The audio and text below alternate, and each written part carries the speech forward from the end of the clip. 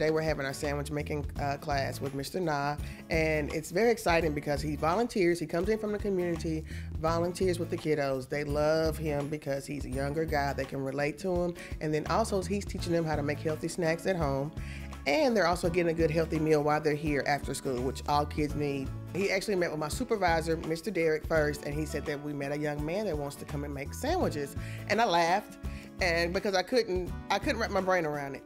And then once I met him and he was talking about his passion for sandwich making and all the different ingredients he likes to use, and it kind of got me to thinking that our kids are probably just used to, and a lot of people, most people, not just our kids, are used to just having bologna sandwich, ham sandwich, turkey sandwich.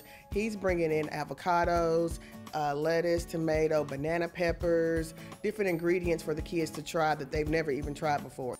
I got involved just by coming out and wanting to do this because I felt like it was really me. MTSU really was just a part of my background, but coming from MTSU, I decided to do this on my own, and then once I figured out that's what I wanted to do, I just got involved.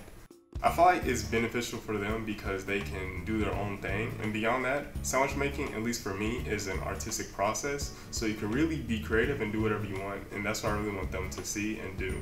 I hope they can take away that they can really do anything they put their mind to. I'm, again, just a student from MTSU, so they can see that even sandwich making, if that's their passion, they can do.